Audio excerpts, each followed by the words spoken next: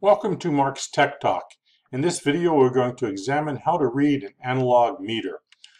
For today's video, we're going to look at the Simpson 260 meter. It's a classic meter. It's been around for many, many years. There are a number of variations of it, and it continues to be sold and is still quite popular with technicians that use an analog meter. In order to utilize this, you plug in two probes, and you're going to use the jacks in the lower left of the meter. And typically we have the negative being the black probe and the positive being the red probe. And then on the left-hand side, you'll see a three-position switch. That is the mode switch, and it's pretty straightforward. The AC is for measuring AC voltages and currents. DC is for measuring DC voltage and current. And the DC is also used to measure resistance. And then you'll see there's also a minus DC. That's identical to the plus DC, excepting it internally switches the two probes. It's as if you put the red lead in the minus jack and the black lead in the plus jack. It just flips those internally for you in case you have to reverse polarity. And then the middle switch, perhaps the most important, that is the range switch. That is used to set the maximum voltage or current that you expect that you're going to measure.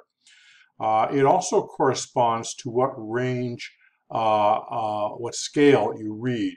So the range on the switch, the number on the switch, corresponds to the maximum deflection or the full right-hand extreme of the meter in terms of the numbers you see on the meter reading, so you know which set of numbers to utilize. Let's take a look at the meter scale. The top scale is the resistance scale. That's from doing all the resistance measurements. This scale is a little bit different than the other scales for two reasons. Number one, the extreme right-hand side is actually the lowest reading for resistance, and it increases as you go to the left. That's the reverse of all the other ranges. And the other thing that's unique about this is that it is non-linear. Almost all the other ranges are linear, at least the ones we normally use. The low power ohms is also non-linear, but that's not used that terribly often. And the audio one we'll talk about later on, it's also non-linear. But most of them we use for voltage and current are linear. Okay, so the next scale down is that low power resistance I mentioned just a moment ago.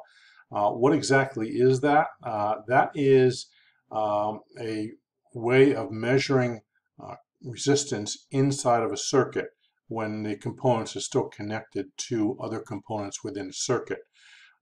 When you're actually measuring resistance with a meter, you actually apply a voltage, and the meter measures the current and then translates that current into a resistance.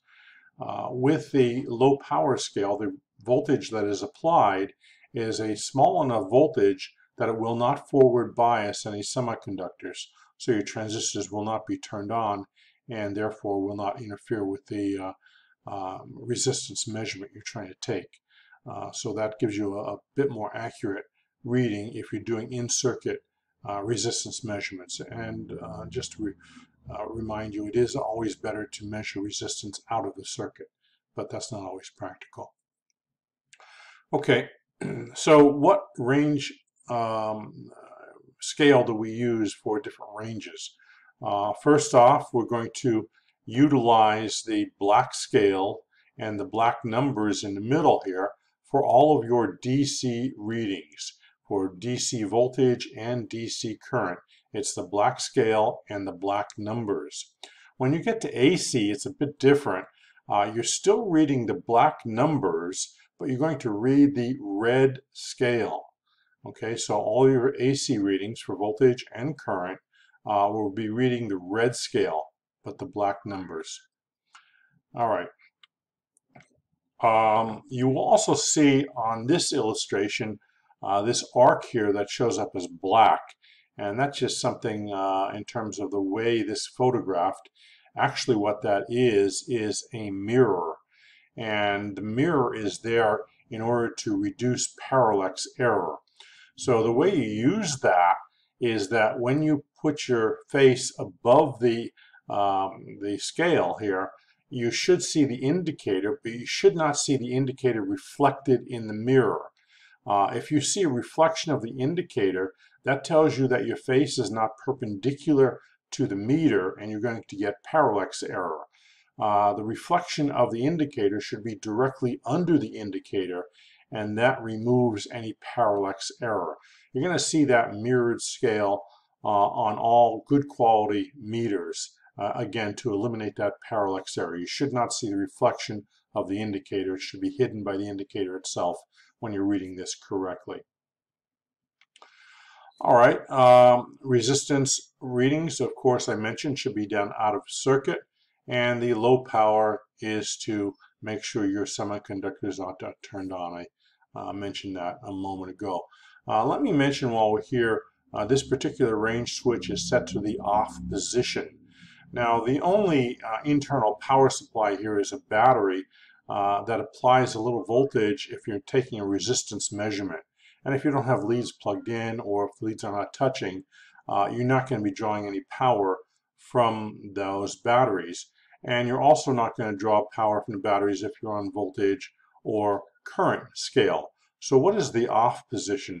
Well, the off position actually goes one step further and puts a short across the meter movement.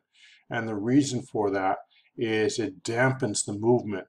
And if you have a mechanical jolting, the meter doesn't get jostled as much. It slows down the way that meter responds because of the short circuit. So that gives a little bit of protection to the meter movement itself by putting it in the off position.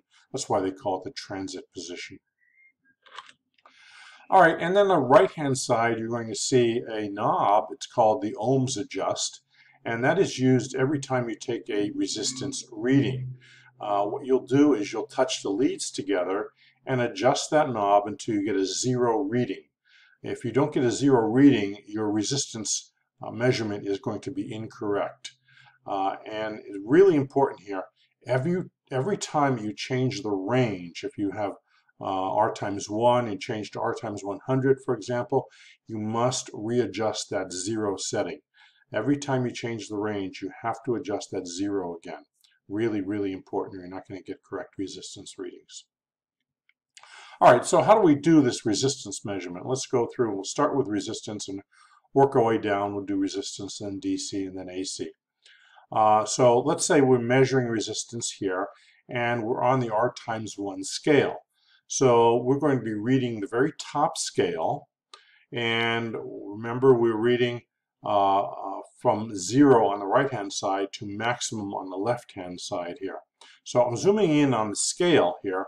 We see the indicator is between 8 and 10. And then we have a large hash mark right in between. Well, that's halfway there, so that must be the 9 ohms. So our reading is somewhere between 9 ohms and 10 ohms. And then there's another smaller hash mark there, again halfway, so that corresponds to 9.5 ohms.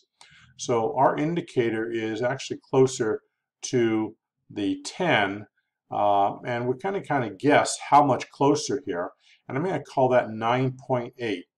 So we're reading the hash marks, and then we're also guessing the distance between the hash marks, and that means that last digit is a little bit of an educated guess. It's a judgment call as to what that last digit is based upon where the indicator is relative to the hash marks. How far is it between the hash marks? So my estimation is that's reading 9.8 for that particular reading. Let's look at another one. This time we're on the R times 100 scale. So we'll zoom in on the meter again. We see that that is right on the 3. So we take that reading of 3 and multiply by 100 because we're on the R times 100 scale, and we get 300 ohms for this particular reading. Again, remember, prior to doing this, we're always adjusting that ohms adjust by touching the leads together and making sure we get a 0 reading. Otherwise, these readings are not going to be accurate. So we start at the R times 1 for the first example. When we switch to the R times 100, we had to re-zero the meter. Very, very important. Okay, we re-zero the meter again. We're going to switch to the 1K scale. So after you switch to 1K, then you re-zero the meter, and we get this reading across perhaps a different resistor. So let's zoom in and interpret what this one means. Well, it's between the 3 and the 4, and we can kind of count the small hash marks and say there are 5 of them between the larger 3 and 4, so each one is worth 2/10. So 3.2, 3.4, 3.6 I don't have labeled, and our indicator is right on 3.8. So our reading is 3.8. It's on the 1K scale, so 3.8 times 1K gives us 3.8 kiloohms. 3.8 kiloohms. All right, and then there's a 10K scale. Let's do that one also. So we'll zoom in on the reading. Again, we've zeroed it right after we adjusted to 10K. Now we're taking the reading, and we see our reading is somewhere between 10 and 15. And if we kind of count the hash marks there, we see each one is worth basically 1. We go 10, 11, 12, 13, 14, and then 15 again is a large hash mark. So we are somewhere between the 12 and the 13, but it's really close to 12. So I'm going to call that 12.1. 12.1 times 10K is a multiplier. I get 121 kiloohms. 121 kiloohms for this reading. All right, what happens if we were to measure DC? Well, with DC, we don't have to worry about that ohms adjust anymore. That was only applicable to resistance readings. So now we're going to measure voltage. We're on the 10-volt scale, so we have to select what we're going to use for numbers here. So we have to look on the right-hand edge, and we're going to be looking at these black numbers, and we see a 10 right there. So we're going to be reading the bottom set of numbers. Since we're on DC, we're reading the black scale. So the black scale with the bottom numbers. So let's zoom in there. Remember, we're reading the bottom set of numbers. So on the left here, this hash mark is going to correspond to 4 volts. This one over here is 6 volts. So halfway here, this is 5 volts. And so between here is 4 and here is 5. So these small hash marks are 2/10 of a volt, 4.2, 4.4, 4.6. This hash mark is 4.8. This one is 5. Well, it's just a little bit more than halfway there. So halfway would be 4.9. I'm going to call it 4.91 because it's a little past halfway. And again, that's a judgment call. You may interpret that a little bit differently, but you should be really close to that. So I'm going to call that 4.91 volts. 4.91 volts. Okay, here's another reading. This time we're on the 25-volt scale. Now, when we go here to determine which set of numbers to read, we run into a little bit of a problem because there is no 25. However, there's a 250, and we could take that 250 and divide it by 10. So we can use the top set of numbers, but just remember to divide by 10, whatever our reading is. So let's zoom in and determine the reading now. We're reading the top set of numbers, dividing by 10. So this is 10 volts. This is 15. So halfway is 12.5 volts. Okay. And this is 12.5. This is 15. So 12.5, 13, 13.5, 14. Okay. So somewhere between 13.5 and 14 volts. 13.5 and 14. So how far is it?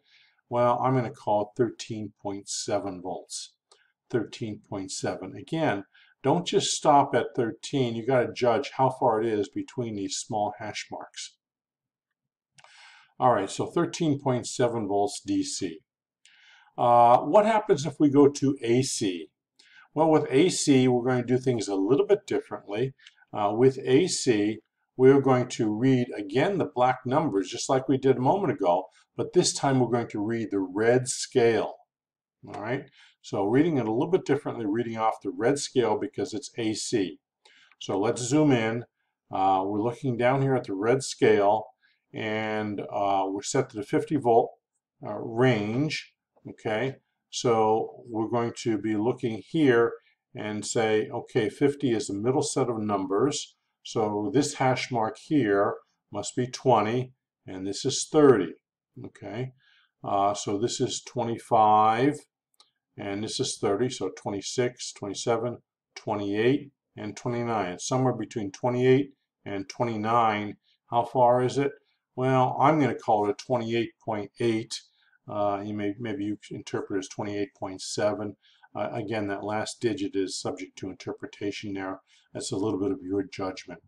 But it's somewhere around 28.8 volts. So important thing here, when you're on the AC scale, you're reading the black numbers, but the red scale. All right, so that pretty much covers most of what you're going to be utilizing. Again, the low power one, you're reading the low power ohms. But here are some other specialized ones. This bottom red scale is if you're on the 2.5 volt range. Okay, they have a special scale for that particular range, 2.5 volts AC. Then the green readings are for a special adapter that you use. It's called a clamp-on, where you literally clamp around a wire and measure the magnetic field to determine the current. With that clamp-on attachment, you'd be reading these green numbers that are shown there. And the bottom scale there is a decibel scale. That's for making audio measurements. And one thing I want to clarify here, this kind of corresponds to what you'll see in what's called a VU meter. However, this is only good on the Simpson. It's only good for tones. It's not good for actual audio like voice or music.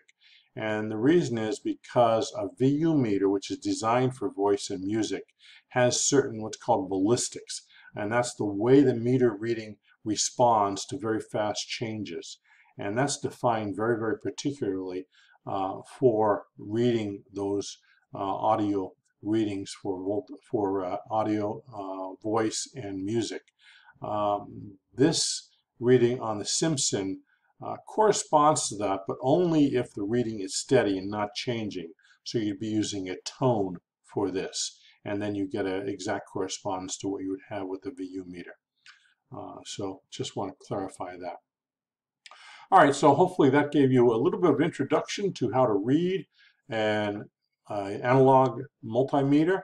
Other meters other than the Simpson are going to be read in a very similar fashion. I think you could probably figure that out if you understand what I covered in this video. Hope you enjoyed watching, and stay tuned for more.